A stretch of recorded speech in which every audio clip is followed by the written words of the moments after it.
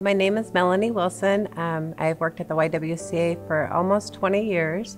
While working at the domestic violence shelter for the first 14 years or so that I worked there, I did all the child care and activities. There was a mom who didn't speak English at all, and her daughter was a preteen. I think she was 12, maybe 13. They were with us for a long time. They just didn't have any other options. The daughter, when she came to our shelter initially, didn't speak very much English either. And by the time she graduated 3 years later from her high school, she was valedictorian of her school. She got scholarships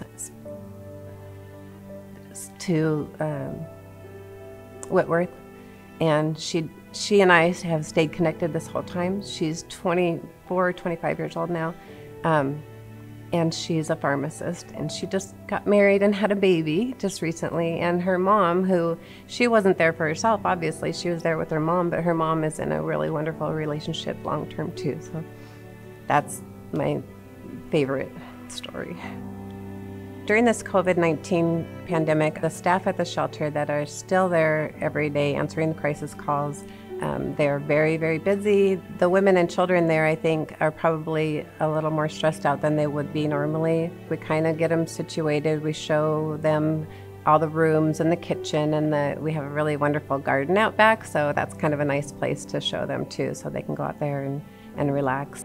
When the kids first get to the shelter, they're nervous, they're scared, they don't know where they're at, they don't know maybe why they've had to leave. And then you give them a week and they feel so much more comfortable that they are just all over the place and happier. Right now, I'm in charge of kind of getting donations and things that are required to run our domestic violence safe shelter. You know, I do a lot of donation drives and things like that, and so every single time I've ever done a drive for years and years, I have at least one person, usually 2 or 3 people, come up to me and say, my daughter has been at your shelter, I've been at your shelter, my neighbor, my friend, and that we've helped them. Everywhere I go, somebody has something to say about us, and that we've helped somebody they know.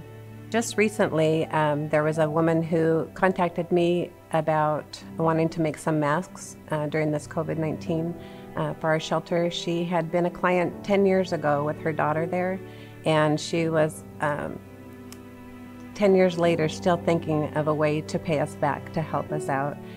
If I wanted somebody to know something specific about our shelters, that we're there for you. We have a counseling service, we have legal services, we have Women's Opportunity Center, we have our Sister's Closet, so we've got a lot of bases covered. We try to meet people where they're at and just figure out what their needs are and go from there. Whether you're just in the beginning stages of thinking about leaving an abusive relationship, or if you're just ready to go right now, we can take care of you, we can help you, that we're just there for you.